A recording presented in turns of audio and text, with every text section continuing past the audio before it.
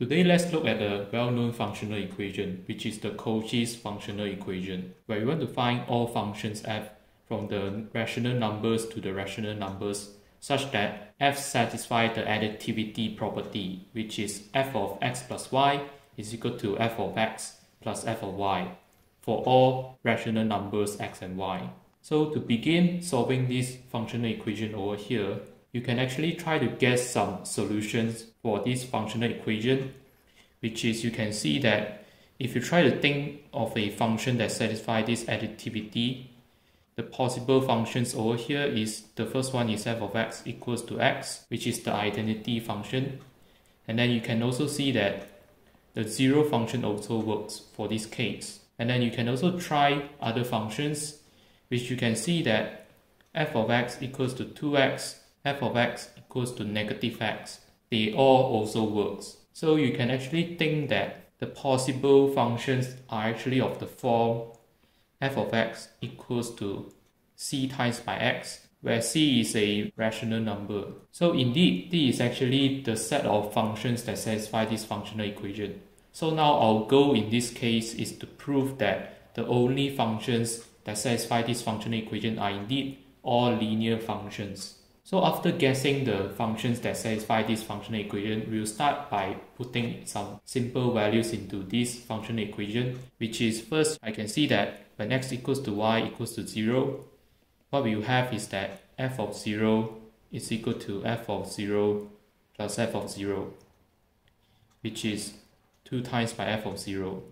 And this will give us f of 0 equals to 0, which is the first piece of information that we have. And then the next step, we can see that if we let x equals to y equals to 1, you get that f of 2 is equal to f of 1 plus f of 1, which is 2 times by f of 1. And then continuing on, we can let x equals to 2, y equals to 1. So this gives us f of 3 is equal to f of 2 plus f of 1. But what is f of 2? Well, f of 2, as previously we know that this is 2 times by f of 1. So therefore this is 3 times by f of 1. And then you can continue to put in x equals to 3 and y equals to 1, which will give us f of 4 is equal to f of 3 plus f of 1. Which in this case, you can see that by the same argument, f of 3 is equal to 3 times by f of 1. This will give us 4 times by f of 1, and then etc. So you can actually notice a pattern going on, which I will state in this following claim, which is that we claim that f of n is equal to n times by f of 1 for all n being natural numbers, which is the positive integers. So to prove this, we'll prove by induction. So first, we know the base case over here, which the base case is n equals to 1, and it is obviously true. And now we will move on to the inductive hypothesis, where we assume for some k being a natural number, we have that f of k is equal to k times by f of 1. And then now you have the inductive step over here is that we know that f of k plus 1 is equal to f of k plus f of 1 by using the additivity of the function f. So therefore this will give us, well, f of k is k times by f of 1, and we add it with f of 1. So this is k plus 1 times by f of 1, which is essentially what we want to prove. And so this shows that our claim is indeed true. And so therefore you may now ask, what about the integers that are negative? Well, in this case, we can see that if we let y to be equal to negative x, what we will get is that f of x minus x is equal to f of x plus f of negative x. And now you can note that f of x minus x is equal to f of 0, which is equal to f of x plus f of negative x. And then now f of 0 is just equal to 0.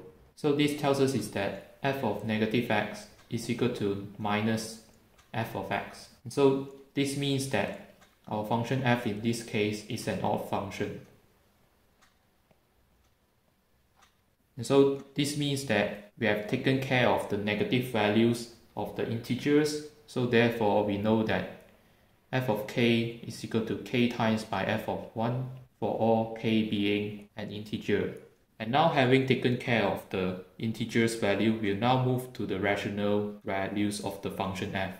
So now our goal is to show that f of p over q is equal to p over q times by f of 1 for all pq being integers. So to show this, I'll first actually restrict p over q to be positive rational numbers, because if we can show that positive rational numbers satisfy the property that f of p over q is equal to p over q times by f of 1 by the oddness of the function f, we have shown that this also holds for all rational numbers. So now what we can do is that we can notice that we have that f of p is equal to f of p over q plus f of p over q all the way, where all the terms are p over q. And how many p of q we have? Well, essentially we have q terms. And then this is valid is because this holds by the additivity of the function f. And so this tells us is that this is equivalent to q times by f of p over q. But now we can now notice that what is f of p? Well, f of p is p times by f of 1. By the property we have shown in the previous section over here. And so this tells us is that we have that f of p over q is equal to p times by f of 1 over q, which is indeed p over q times by f of 1. And here we'll note that this holds for all pq being positive integers. But then by the oddness of f, we know f of p over q is equal to p over q times by f of 1 for all p over q being rational numbers. And so therefore, we have successfully shown that f of x is equal to c times by x, where c is a rational number, because c over here is actually just the value f of 1, and f of 1 is a rational number. So we can just replace it with c times by x. And so therefore, we have proven the case where f is a function from the rational numbers to the rational numbers. And now we actually have to look at the extended version of the Cauchy's functional equation, which in this case is a function from the real numbers to the real numbers. So for the expanded version of the Cauchy's functional equation, which is we want to find all functions f from the real numbers to the real numbers such that f still satisfies the additivity property for all x, y being real numbers. But in this case, we need some extra conditions in order for us to have some nice function f to satisfy this functional equation. So the first condition is that f is continuous. And the second condition is that f is monotone. The third one is f of x is non-negative for all x being non-negative, or any other non-trivial interval that f is bounded above or below. So like I said, the nice function over here is actually all the functions where we want the function f to be equal to c times by x, where c is a real number over here, because we have extended f from the rational numbers to the real numbers. So because we want some nice functions, which is over here that f is actually well behaved, and the importance of this is that when you extend the function f from the rational numbers to the real numbers, there may be some discontinuity going on, so that f may not be a nice function if we don't have all these extra conditions, meaning that f may have a spike at some region of the function. So in order for us to have a well-behaved function or some nice function f, we must have all these extra conditions. So now we will show that these three extra conditions will lead to the solution f is equal to all the linear functions. So for the first case, if we have f is continuous, we know by continuity we can actually pick a sequence q of n such that q of n approaches to x, where x is a real number, and then q of n is a rational number, because this is indeed possible due to the density of the rational numbers in the real numbers set. And so this means that by continuity, we know that f of x is equal to the limit where we take q of n approaches to x of f of q of n.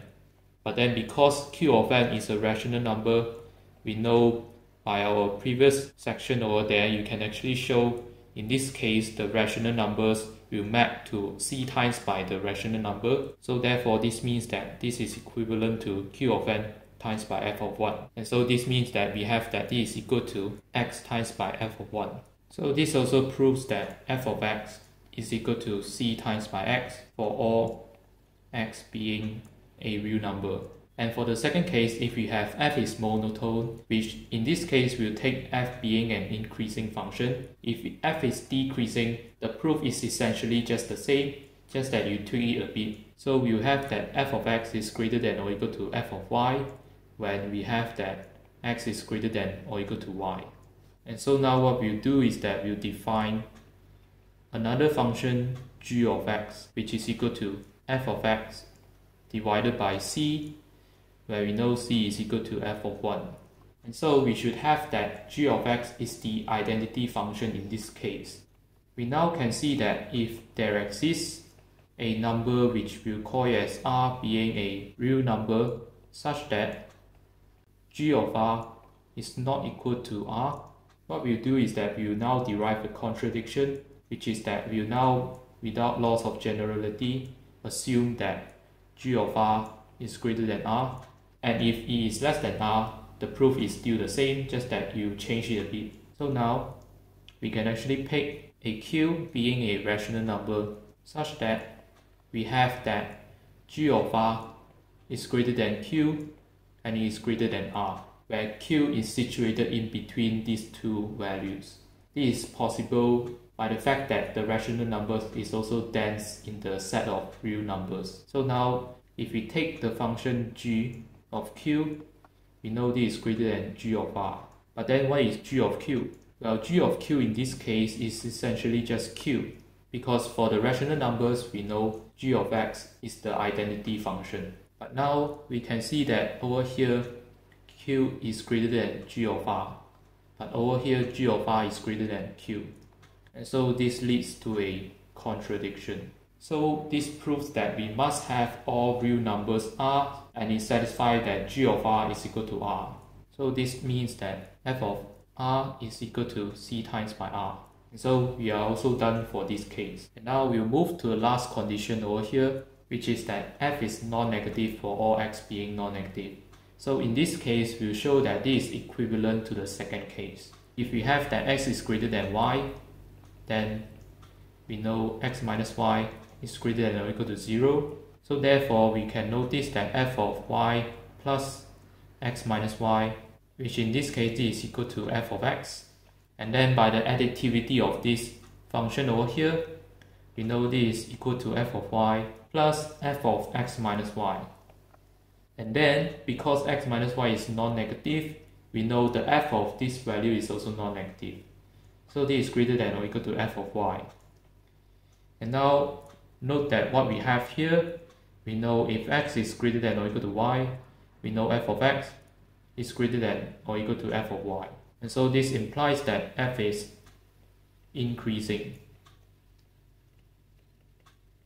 which tells us that this is the same as the second case that we have. And so we have go through all the extra conditions that we want. So in the end, in all the problems that you encounter for functional equations, if you know either of these three conditions are given, or you can prove one of these three conditions, you know that f of x is indeed the linear functions that satisfy the above additivity property. If you want to solve some functional equations problem, then be sure to watch this video over here.